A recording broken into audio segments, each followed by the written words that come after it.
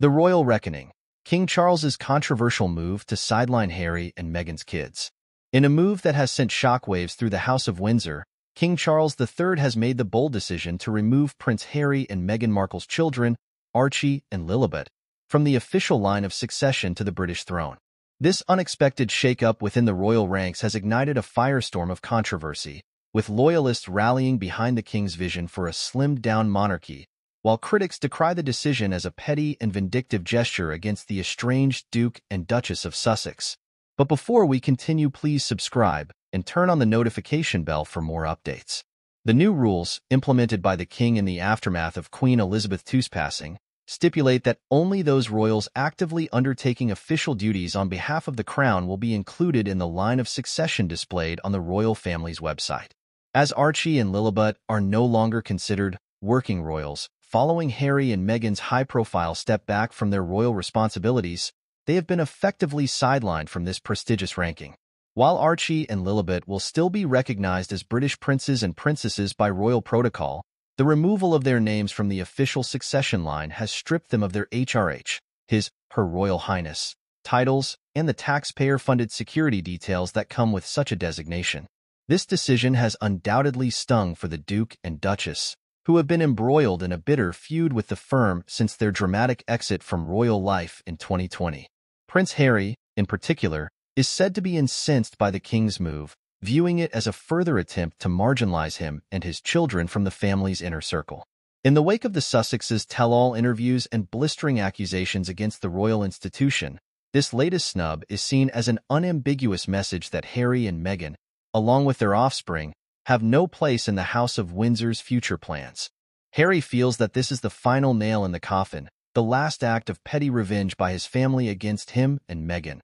A source close to the Duke told a British tabloid. He believes this is Charles's way of cementing the fact that, as far as the monarchy is concerned, he, Meghan, and their children are outsiders. The king's defenders, however, argue that this move is not about punishing the Sussexes, but rather a practical and necessary step in shaping the monarchy's path forward. With public funds and resources stretched thin, they contend that the crown can no longer afford to support peripheral royals who do not actively contribute to the institution's operations and public duties. His Majesty is determined to streamline the monarchy and ensure that only those who are genuinely invested in serving the crown receive the full benefits and privileges associated with royal status, a palace insider revealed. It's nothing personal against Harry and Meghan. It's simply a matter of redefining the parameters of who gets to be considered a working royal.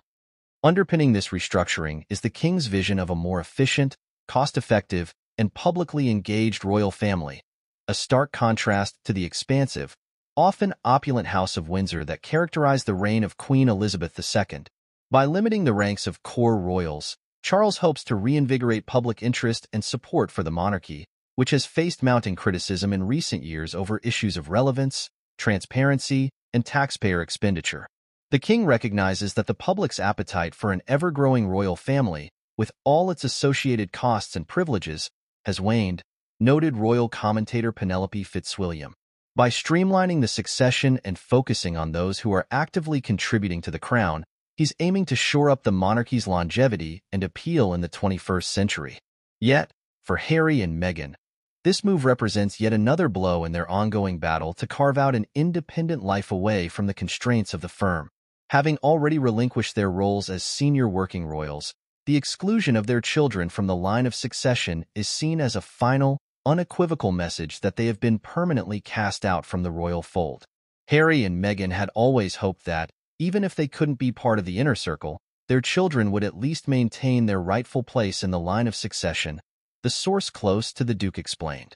But with this decision, it's clear that the king has drawn a firm line in the sand, essentially saying that Archie and Lilibet have no future role to play within the monarchy. As the dust settles on this latest royal drama, the question remains: will Harry and Meghan's estrangement from the House of Windsor ever be healed? Or has King Charles's decisive move irrevocably severed their ties to the institution? With tensions running high and trust in short supply, the future of the once inseparable family appears grimmer than ever before.